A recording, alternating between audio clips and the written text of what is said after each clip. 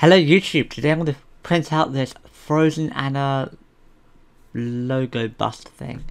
It's for my cousin who's obsessed with Frozen still. She is, well, she's only like 4 or 5 years old. And from a website called Thingiverse. This is thing 776748. I'll put it in the description below.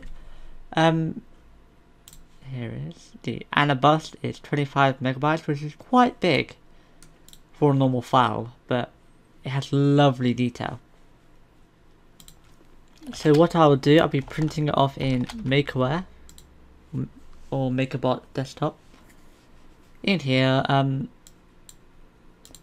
my settings will just be normal. I will be printing this in dissolvable filament, but I won't be dissolving it because it's the only pink filament I've got, because I got it at a massive discount on Amazon. And so here's my settings, and hope you enjoyed the time lapse.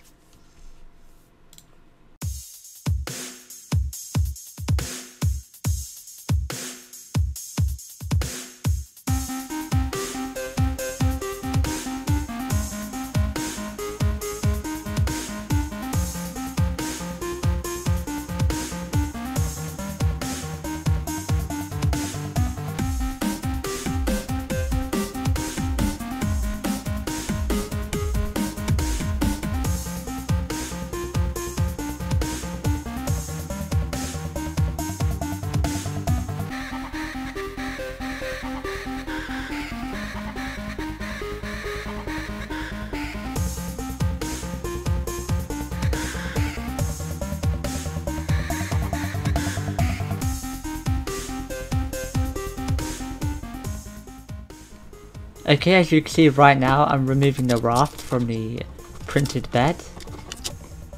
And this is the raft here, the little thing there. And now I'm moving the support from her face. There are those little bits, I'm just using a little knife to remove them all. As you'll notice, you will get like little white splodges, but I'll show you how to remove them. Please comment below what you want me to print out in my next video, and you might get the chance to win it.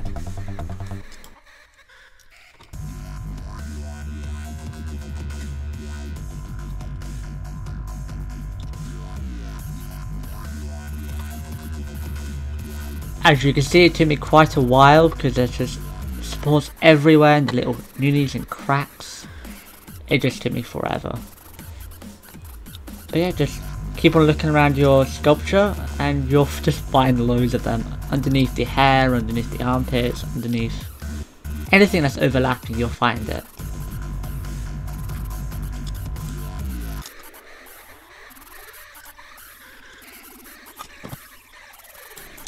And no, I'm not stabbing her, I'm just giving her a little manicure. Yeah, let's go with that. Don't judge me.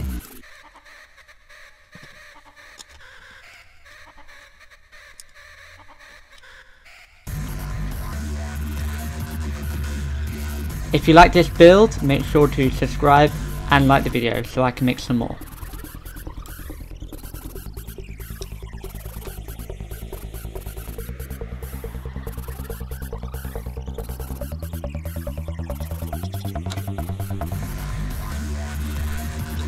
Okay, using this wire brush was a bit pointless. I was used to using it on bronze fill.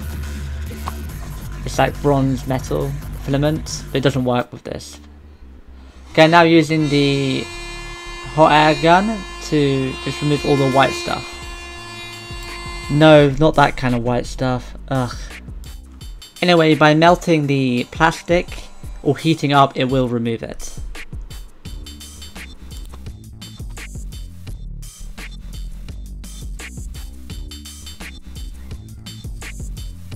I did later on sand it with the Dremel and some sandpaper.